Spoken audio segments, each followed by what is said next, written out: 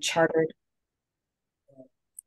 And so we are pleased today. We'll give you an overview of the process that we went through, a general description of the goals and the objectives, and then we'll talk about what's next and how do we implement as a practical way, how do we start implementing the recommendations from the task force. So now I'll turn to Kate, who will talk more about the process. Great. And Carol, if you wouldn't mind going to the next slide, that'd be wonderful. Okay, so I'm supposed to be going to the next slide, and why is it there? Here we go. Okay. Is this correct? Yes, it's great. Well, thank you all for allowing us to be here. And Carol, that was a lovely introduction, by the way. I am glad that you find the vision energizing and exciting, because I think you'll see from Linda and Doug and my faces that we all find it the same as well. So we're glad to be here. So to give you a backdrop of how this all came about, and I'm sure some of you all remember this as well, so this is probably just a refresher for some folks. In late 2021, Session asked for the Strategic Visioning Task Force to be formed, and the nominating committee sprung into action, as they always do.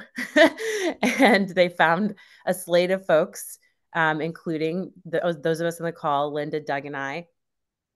And in addition, we had our chair, who is Shizuko Sei, who we might mention several times today as someone who is just such an amazing leader on this journey. And we really enjoyed having her as our leader. She was unable to attend today due to travel, but as I like to say, she's always with us when we talk about the strategic vision. So Shizuka's always somewhere around. So like I said, Doug as well as on, Steve Burns, Bethany Frick, Melissa Kellis, Linda, Scott Northrup, myself, and then Clint Kelly, who is acting as an advisor as well. So those were the members of the task force. And of course, David and Denise were serving in ex officio roles, which doesn't diminish the amount that they contributed, because they were just tremendous and terrific on this whole journey. So that was the group that worked together. And honestly, just thinking about the team of us together, I'm brought back to all of the many meetings we had and the many very deep discussions we had along this journey, because it was quite a long journey to get to this point. And we are going to go into some of the different processes and methods that we use to get to the point of understanding what our strategic vision will do. And I'll get into that, but wanted to tell you who we were first. So Session chartered us and I'm going to read the Session charter out loud. And it was a very good defining mandate for our team going forward. So we were chartered to discern God's vision for our life and ministry as a congregation in Christ, and to develop, in conversation with the congregation and the Holy Spirit, and by early 2023, a specific set of goals and recommended next steps for Bradley Hills PC to take over the next 5 years to live out its mission and its vision in being the church Christ is calling us to be.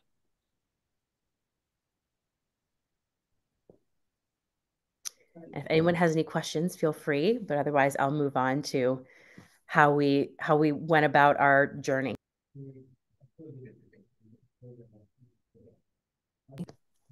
Great. So as I mentioned, we started to pull our group together, and when we first began our journey, I think we engaged at the beginning, as I said, in a number of meetings where we thought a lot about and talked a lot about how we would accomplish our mission, the strategy that we would take. We talked a lot about our own experiences, our own curiosities, our own motivations.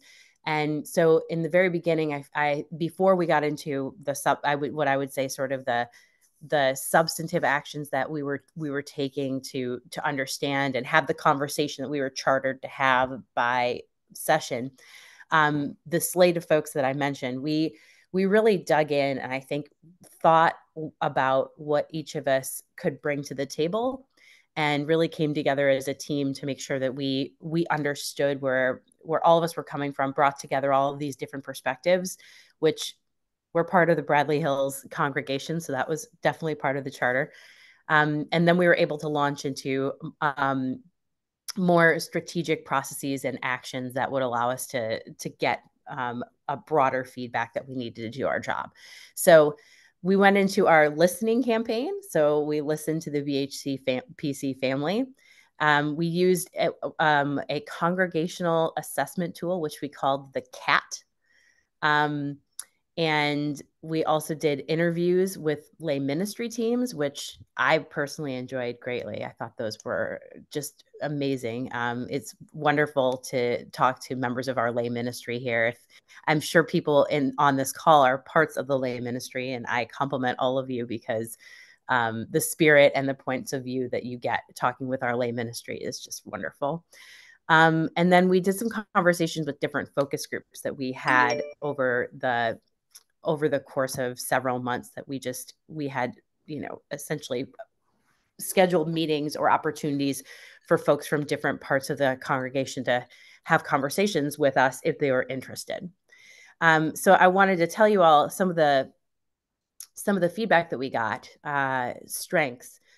So as you might imagine, there were a lot of strengths that were identified. We're a high energy, high satisfaction a congregation that says that we are a high energy church, that there's high satisfaction that's driven by exceptional worship services, music programs, education programs, outstanding pastors and staff, including church leadership who are representative of the community, and a caring church community. So I'm sure none of this surprises any of you. It didn't surprise any of us.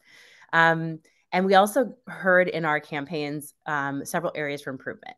And these were ones that we took very seriously, and they did echo or come through in a lot of different areas. So we were really glad we did this listening. But areas that we identified were more emphasis on the spiritual needs of young adults and young families, further improvements of technologies that facilitate a hybrid worship or a hybrid participation in the church, so in person and online. More in-person connectional opportunities, especially for newer members of the congregation, and a need for volunteers and a coordination across lay ministry.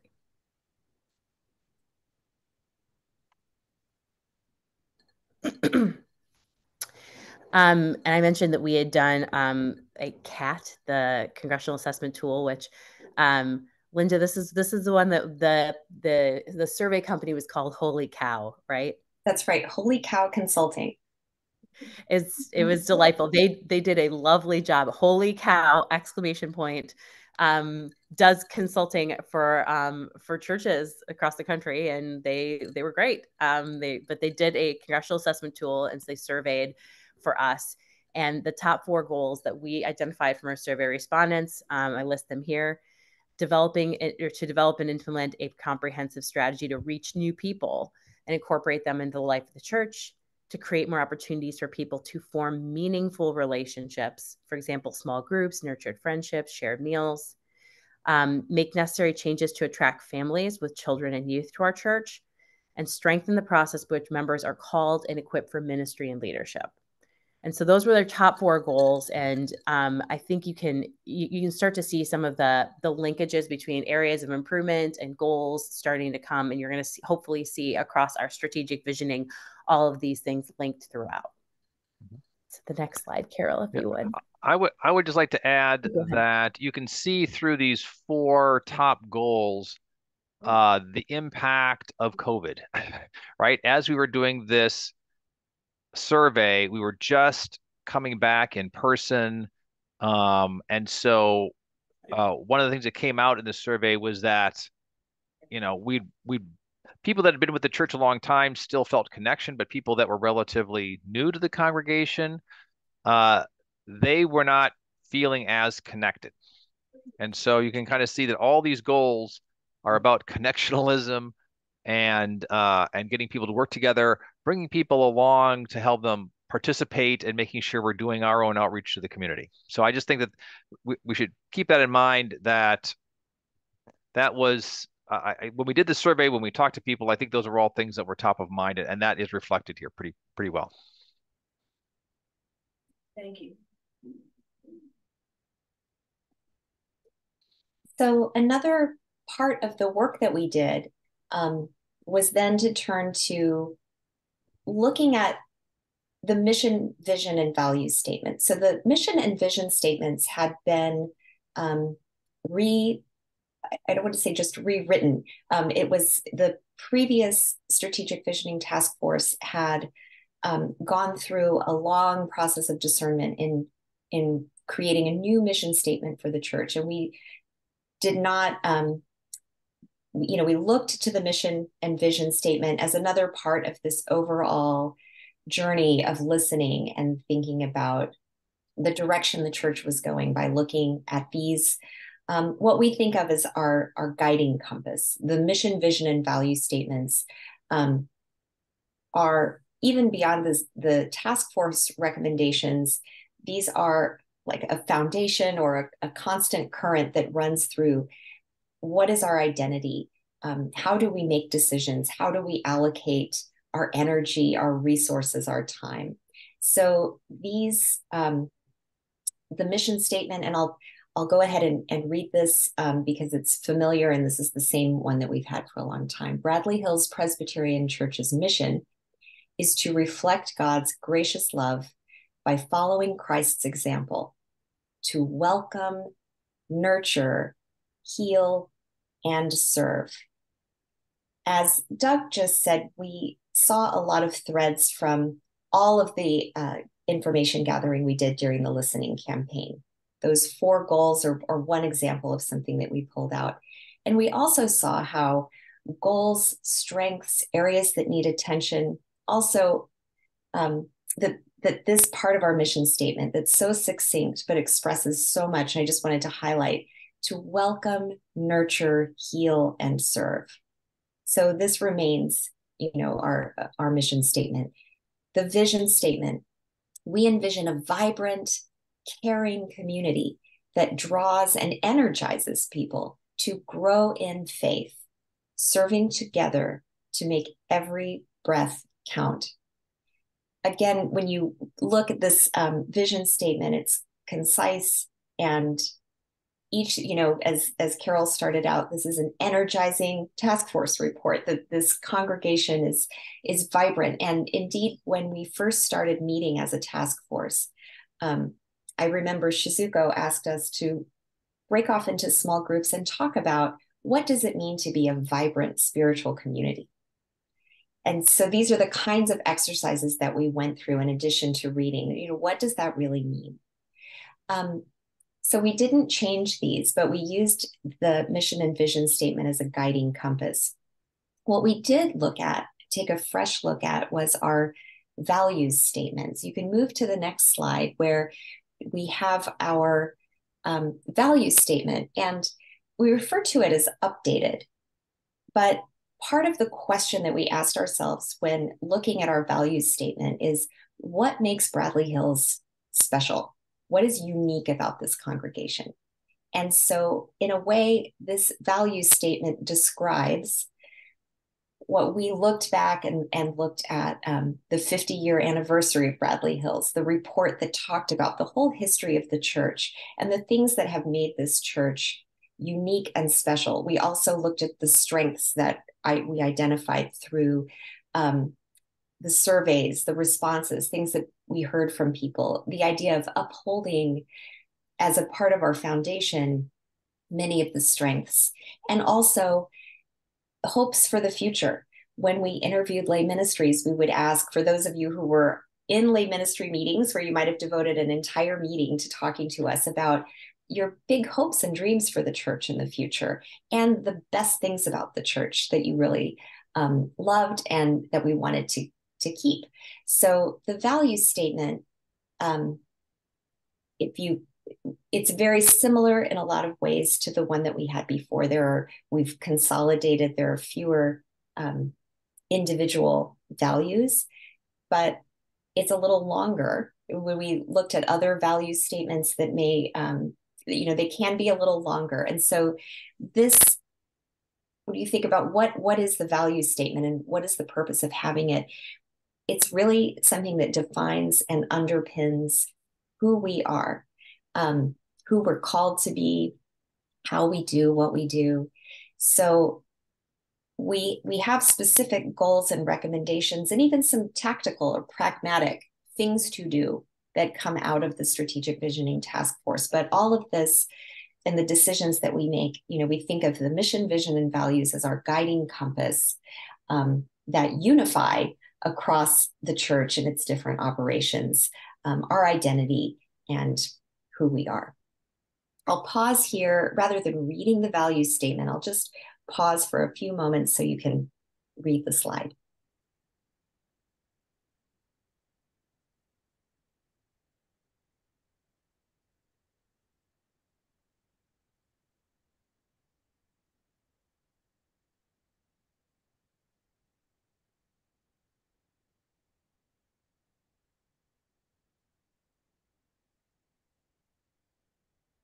Are there any questions at this point before I go to an overview of the goals and objectives?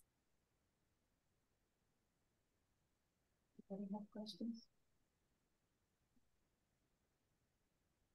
I'll wait till later for my questions. There's paper copies out there. Yeah, there are paper copies of the task force report. Are there not available? Yes. There are paper copies that I think they may still be in the narthex, where you find sermons. And if they are not there, let me know, and I'll ask Elizabeth to put more. They did have some paper copies. This is also, it's also available online. Okay, great.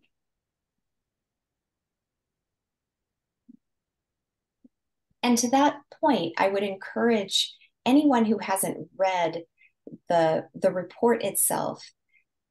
All this slide deck comes straight from that report. But we're hoping that this will whet your appetite to read the whole report. It provides a lot more of the history of the church, much more detail about the process we went through, more information that came out of the listening campaign, and a lot more detail about the goals and objectives. So this is sort of a sneak preview. Okay, so, and we can take questions at the end, but out of this, we identified 5 strategic goals. And these are to connect, celebrate, nurture, serve, and steward. Some of these goals really naturally align with different functions of the church. We have, connection, strengthening connectional relationships within the congregation and surrounding communities. Something that was really important was our connection through mission work, service projects, and how we have connected over the years with going beyond the walls of Bradley Hills as well. So within and looking at surrounding communities. Celebrate.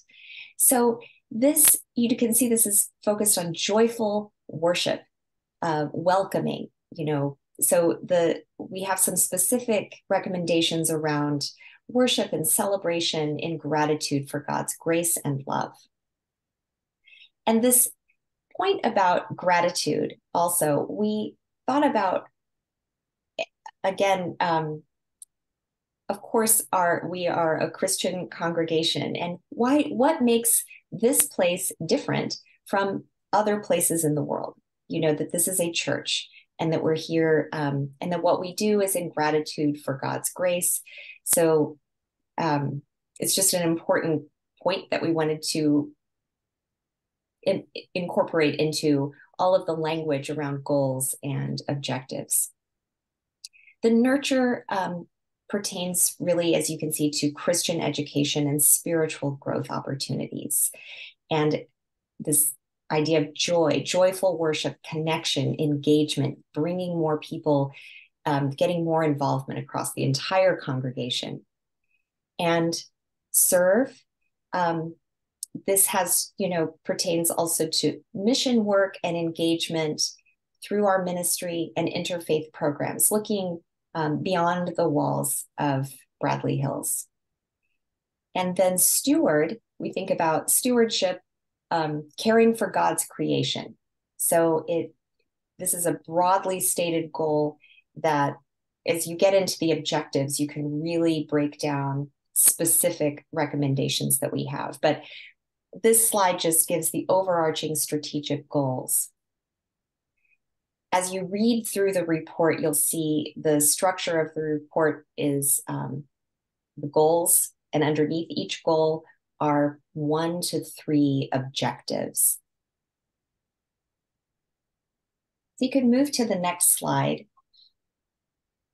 And the bulk of the report, so when you do go online or pick up the report, you'll see that the heart of the report, many pages are devoted to the objectives. So there's Carol holding it up. So the report itself, so this one slide boils down what is described in much more detail in the report, with many more practical recommendations that came from the task force. And so I just wanted to summarize it here, but invite you to really read through and study the report itself. So under the goal of connection, this is another, we have specific recommendations about how do you knit the congregation together and engage people, as Doug mentioned, particularly people who may be new to the congregation and haven't formed those connections yet, or those who may feel on the periphery. So we want to connect. And again, very specific recommendations about that as well. When we look at our worship services, an important point that came up again and again was that we enjoy diversity, variety, diversity in music and arts.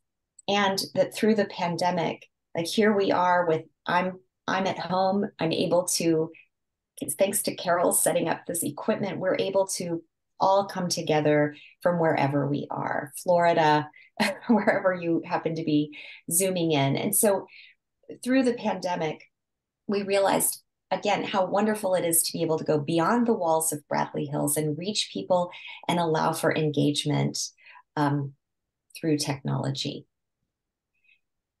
In Christian education and spiritual growth, we found, while there has been historically, and there still is a desire for a focus on bringing in, young people, young families, and nurturing spiritual growth from a young age, there is a desire and an appetite for that to continue lifelong. And that's something that has been a part of this church, and people still want at every stage along the spiritual journey, the life journey, opportunity across all generations.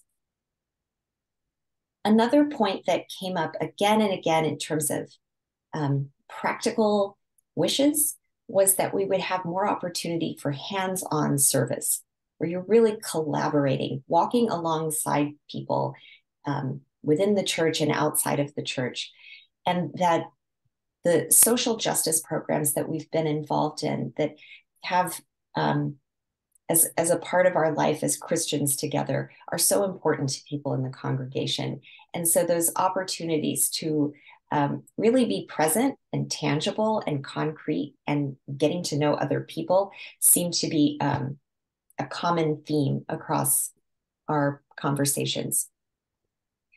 And of course, stewardship.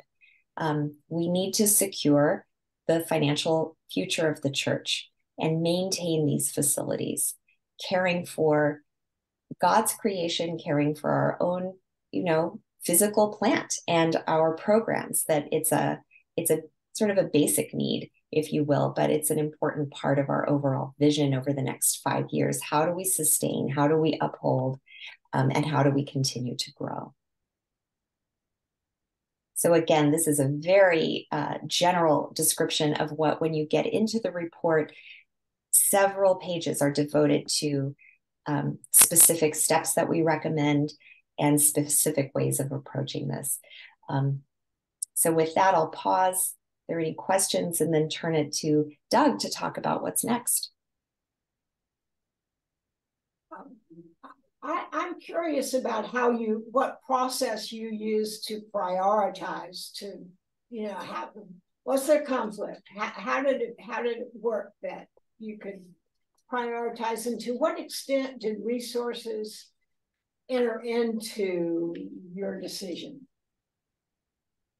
Well, I think in terms of prioritizing and thinking about what would rise to the top as a goal or an objective, we went through a number of exercises, small group discussions, different analysis, looking at all of the, if you want to say, qualitative data that we had, the interpretive guidance from Holy Cow Consulting.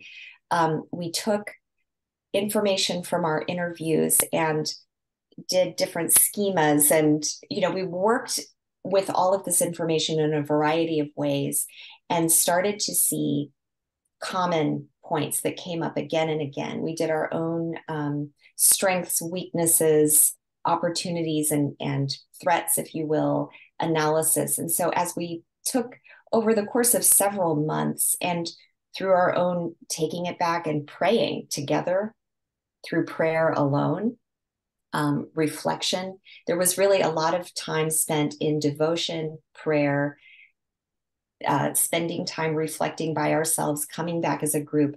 And so when you think about the process that we went through, it really was a spiritual discernment process, which is very different. I've worked on a mission, vision, and values statement for a corporate environment, and doing this as a Christian body communally, a lot of our process really turned to prayer, but it also, looking at this information from many, many different ways, it became clear that there were these priorities. Mm-hmm. And so you asked about conflict. I don't recall what I would describe as conflict, but there were absolutely discussions about, it wasn't that we were all in agreement 100% all of the time. So one example, the revised values statement. We spent a lot of time on the wording of the values statement, and we just devoted time. If there was ever something where people had different opinions, different points of view, we wanted to give plenty of time. And we had, we met twice a month for this whole time. And would have in between, we would have emails and collaboration. So if there was ever something where we felt like we really need to discuss this point and come to a consensus, we would just take the time that we needed to do it. So that was a part of the process of coming up with these priorities. And thinking about resources, absolutely.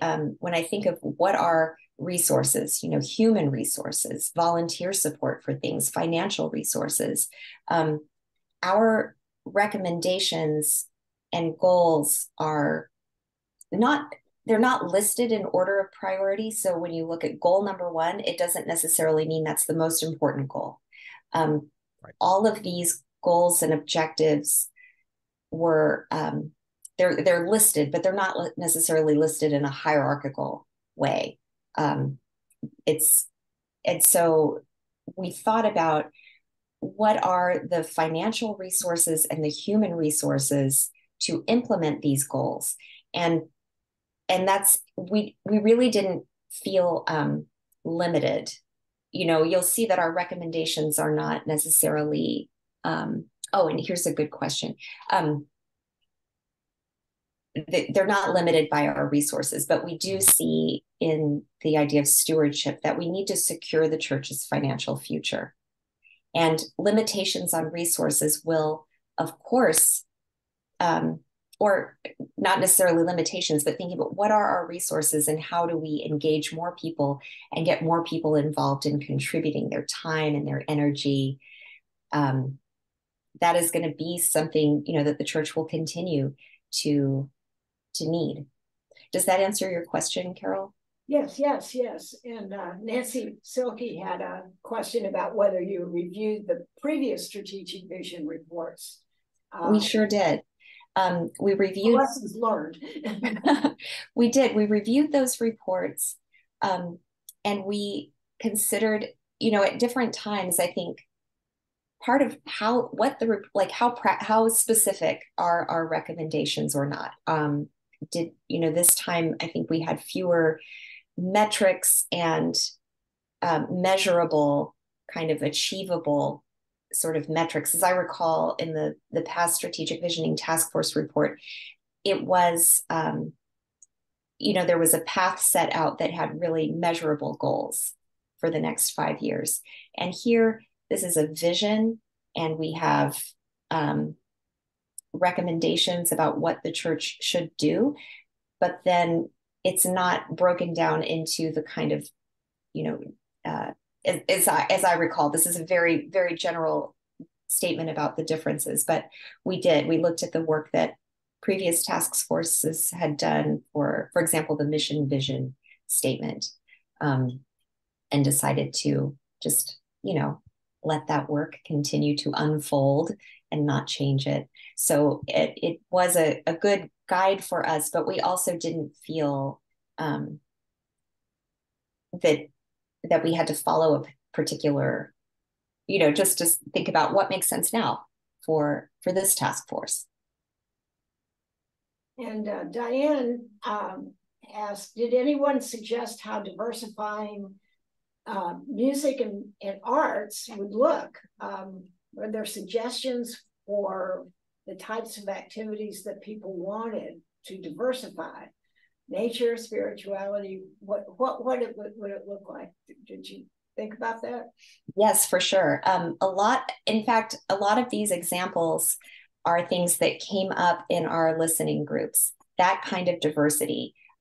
Nature, for example, using our spaces differently. And I think this is one of the objectives you might see is, how can we incorporate, our outdoor worship is something people really love.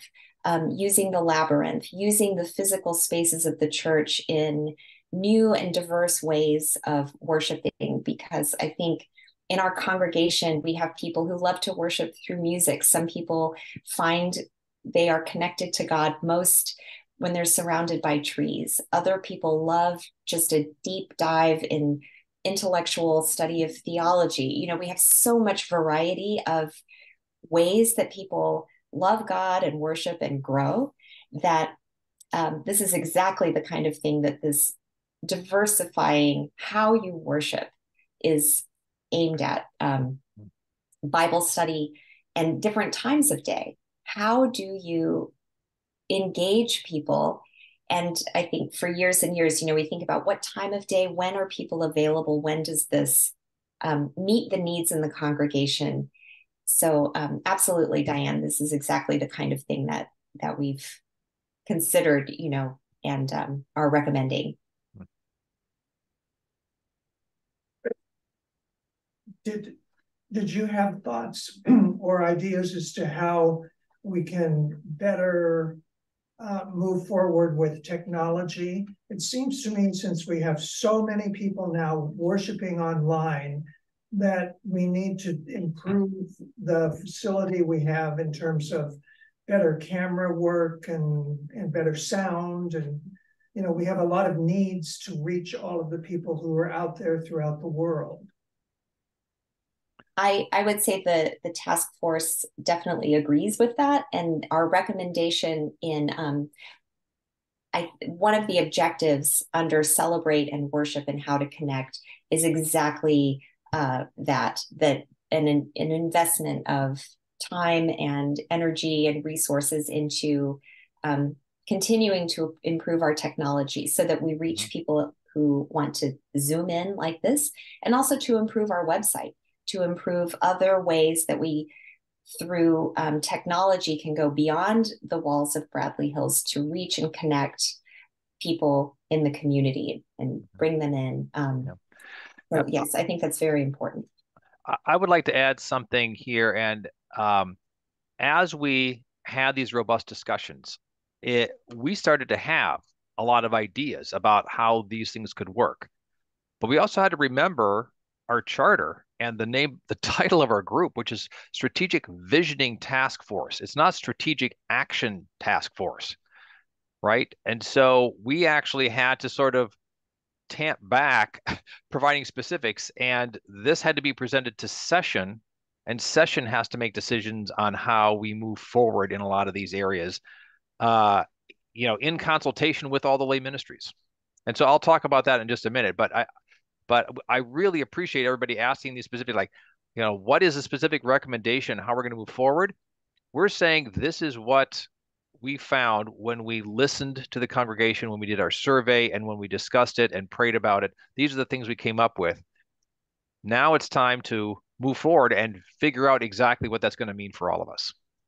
Yeah, that would be my next question, but I know Sure. you're going to address it.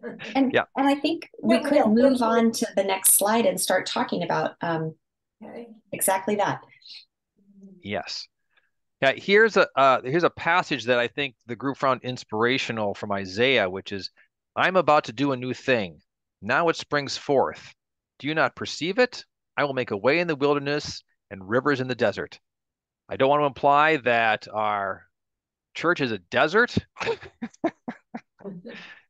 right? But we have new energy, we have new ideas, and I think the top bullet here, I have to say, Linda, you covered a lot of these things very well in your overview, which is, again, as we listened, as we got survey information, and as we prayed and discussed, we want to continue the work of Jesus Christ and solidify and grow our foundation, and while we build on our strengths. I mean, I think that's sort of a broad way of looking at this.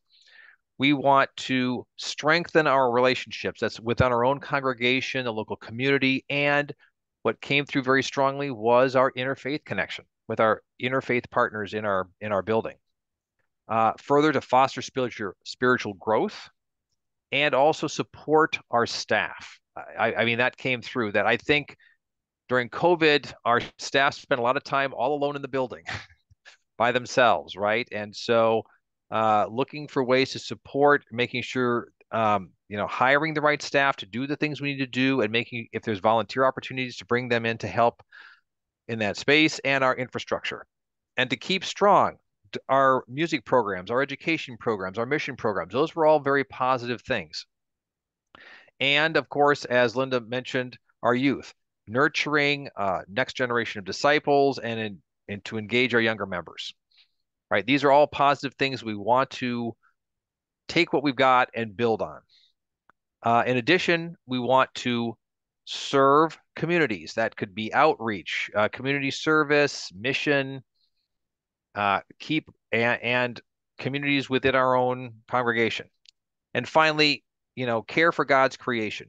That could be our building, our property, support for others around the world who are, helping on water resources, dealing with pollution and climate change, earth care broadly. All right, let's go to the next slide, please. And as you can see here on the right, I just want to point out clearly that, and to reemphasize what Linda said before, is that we don't want to look at the goals and objectives as something that is standalone or is listed in priority. We want to look at them holistically, right? And they're interconnected. I think that's actually one of a bit of feedback that we got, is some lay ministries feel really siloed. They feel isolated. And we want to build connections between lay ministries so that they can work together to accomplish some of the goals that we have listed. And to that end, session, I'm on session and Kate is on session, and we are reviewing this report, and we have liaisons from session to the individual lay ministries. And there already has, and some of you may be aware of this, we've already started to have those discussions, looking at the strategies, the goals and objectives, and trying to figure out how we can move forward on these things. If you look at the report, there are some short-term goals and there are some long-term goals. Easy gets, easy things we can do, low-hanging fruit, whatever your phrase is. and then we want to get lay ministries to sort of reflect, like conduct an audit, think about the infrastructure of the group. There has been discussion on session, do we need a change in the lay ministries themselves? Is there some sort of, do we need to add some, or have more subcommittees, or think about that in a very broad way based on the feedback that we've gotten here. Of course, also consider the church's financial health and think about an implementation plan to move forward and make sure that we're going to be financially stable into the future. And think about how we can build on the tradition that we already have and engage more members. We kept coming back to engaging our membership. I have to say, a bit of feedback that we got is that some people feel like they're constantly on lay ministries. Some people feel like they have a hard time getting into lay ministries. Certainly, we want to know who those people are because we'd like to get them into the lay ministries. And, we don't want people to feel tired or exhausted or frustrated from being on, working on committees and projects and lay ministries. We want to have people happy and engaged and being able to move forward. So,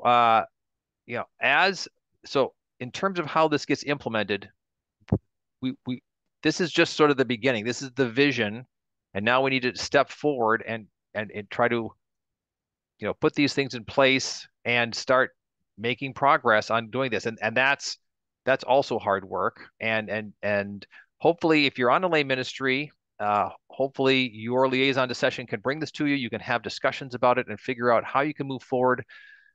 On simple things we can do now.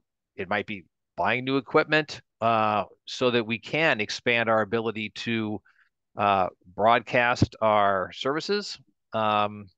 Could be one example, but again, that's a decision that you make on your committee, on your lay ministry, and then we can move forward from there. So that's the strategy in terms of how we take the vision and move it forward. Any thoughts or questions about that?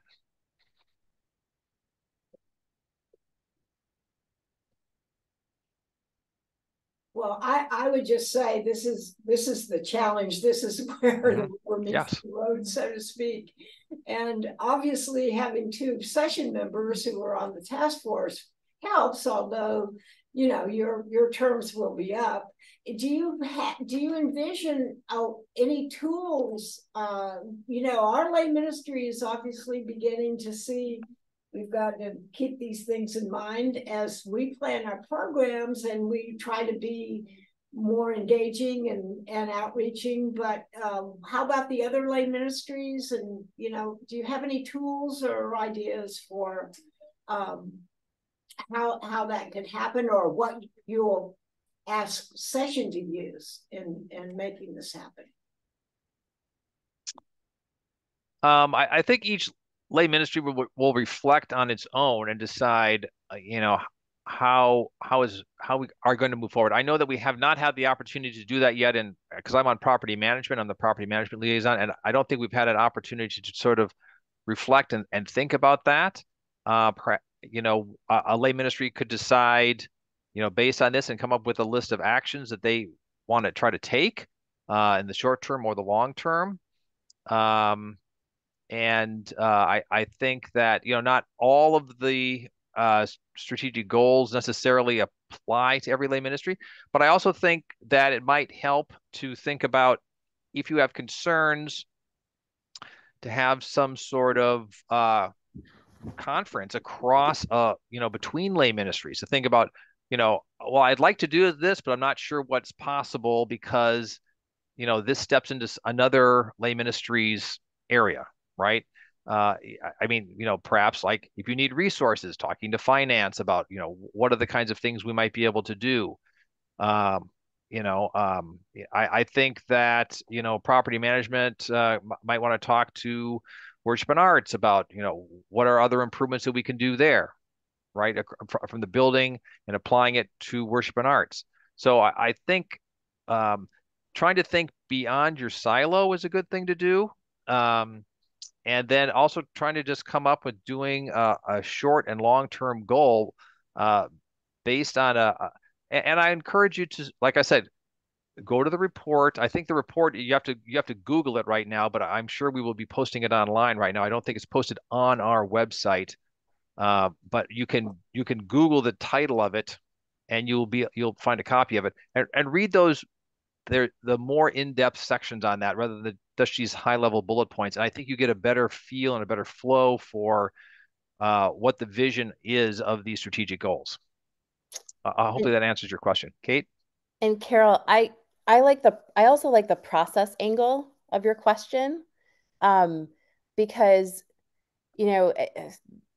as you can imagine, this is our 5-year plan, and so Right. we definitely are going to want to, I think, embrace different tools. I'm going to use your word, tools, at different parts of this journey, right? And so for us, I think right now we're doing a lot of what I would call like active listening, brainstorming, and engagement with the lay ministries right now to understand if, like, we bounced all these ideas off of them, right? I'm a liaison, Doug's a liaison. We're bouncing ideas off people. And, what are people bouncing back to us right away? Are they saying, oh, we're already developing more connectional opportunities because, COVID has gone down. So we're already doing more connectional things, and here's what we're doing. And then, so it's an interesting time now. And I will say, like, thank goodness, that that Linda raised COVID earlier, that this really did shape a lot of our brainstorming, because we were really emerging from COVID. But I will say that I like your question from that process standpoint, because right now I think there is going to be an arc, certainly, of how we embrace this, because we really want to fully capitalize on all the people we have that are engaged right now, their ideas, their current work, where their work is heading already. And also to the extent that somebody is like, oh, you want us to tweak what we're doing a little bit, or move in a different direction, like, we want to have those conversations now, so then we can get to the point of, I think, where you're going, Carol, which is, do we need to add more resources? Do we need to create more events or opportunities, or other things, or embed things, or even create maybe another committee somewhere? And I think that's probably something that I would hope that we'd be moving on to those types of conversations probably by like Q2 of next year, because hopefully we'll have figured out how we can build on what we have already and then move to that next level. Yeah. Joni has just remarked that we need to have that report on the website readily available, so if we want people to read it. So that's just something that I don't know who does that, the session, the whatever, but to make sure that it happens. Elizabeth. Yeah. I'll put a link in the chat right now. Oh, that's helpful. Thank you. Yeah, that's great. That would be helpful. And also I would hope that in addition, I mean, this is always the way groups say, it doesn't have to be more money. Maybe there's a creative way that we reach out, in addition to addressing our needs. Hopefully that we address them in the most effective way possible to make these things, help these things work.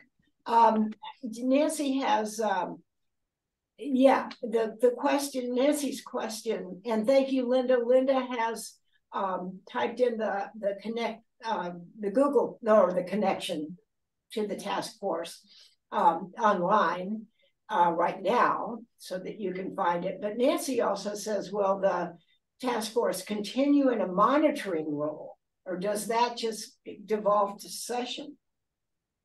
The task force has ended, and so we, I can't remember the procedural term, but we've been dismissed, and so now this goes to session to work on implementation with the other church leadership. Exactly. Okay. Certainly appreciate your work. Are there other questions about. Could I just share a thought for a moment? It's David here. Sure. Yeah, just such a great, just gratitude for this group, these three, for Kate and Linda and Doug and the whole group, and for Adult Ed for including them. I think the report was one of the 6 boxes on the front of the website from early May through August. I think Elizabeth just took it down after 4 months just to get ready for fall as its sort of own front link. But it needs to stay on the website in some prominent place as we go to a new website next month. I love the Isaiah quote that Doug or whoever lifted up that does it is a slightly different spiritual emphasis than in 2016, the report where Uphold was like coming back as sort of the top value, so to speak, in that, you know, coming out of COVID, a lot of the feedback was sort of the quote unquote tail end of COVID, where I'm not surprised that shifting something, like no one wanted everything to stay the same that it was in 2021 and 22, right? I mean, our lack of connection was palpable, and participation in the life of the church. It's just a different church post COVID, for no other reason than, we'll just look at Adult Ed, right? I mean, it's a hybrid church. It's a different church, just location wise, and that's one of our areas of diversity. But it's also a different church in terms of the nations of origin, the denominational backgrounds. I mean, the 5 of us who plan worship come from 5 different, if you count Jong as Pastor Jong and Nabinger, 5 different denominations of origin.